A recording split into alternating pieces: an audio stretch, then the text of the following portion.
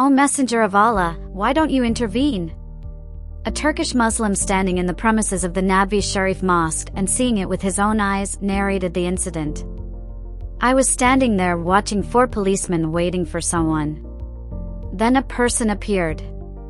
The policeman ran and caught him and held his hands.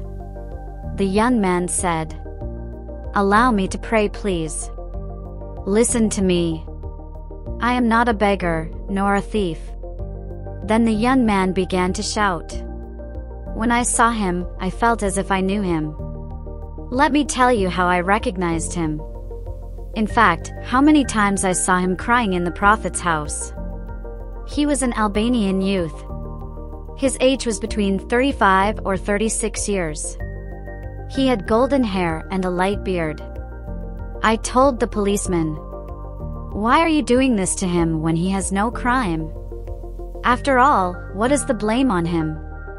He said to me, 'Hey Turk, you have no right to speak in this matter.'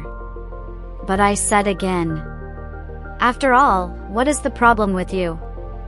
Has he stolen anything?'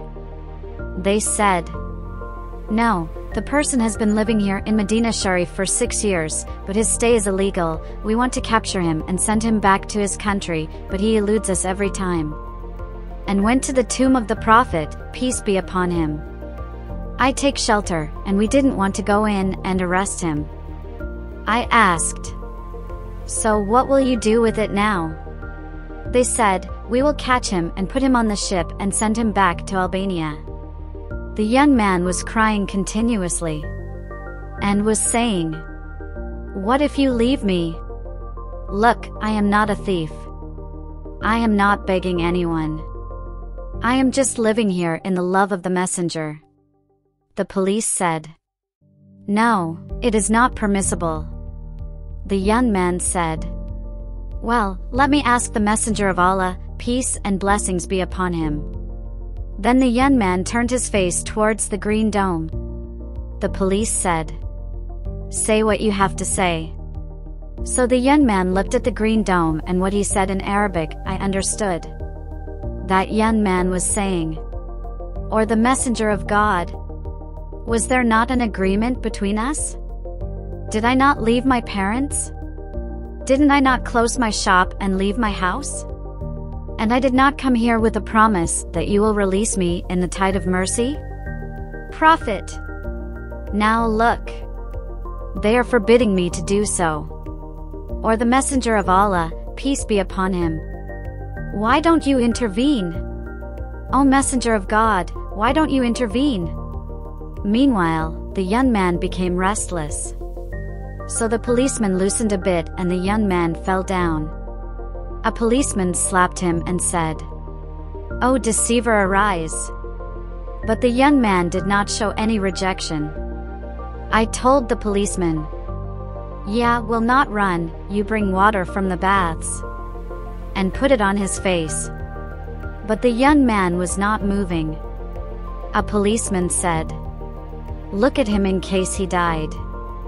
The second policeman said, 'What blow have we inflicted on him, by which he will die?' Then they called the ambulance. They brought an ambulance over there from gate number 7 in front. Paramedic placed his hand on the young man's aorta and noted the movement and checked the pulse and said, 'It's been 15 minutes since he died.'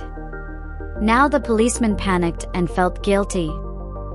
One of them sat down and cried. He was also a sight to behold. One of them used his hands to beat on both knees and said, 'Hey, why didn't our hands break? I wish we knew that. He had such intense love for Prophet Mohammed. Hey, why didn't our hands break?' After that, the ambulance people picked him up from there and took him to Jannat al-Baqi in the funeral section. He was there even during the bath.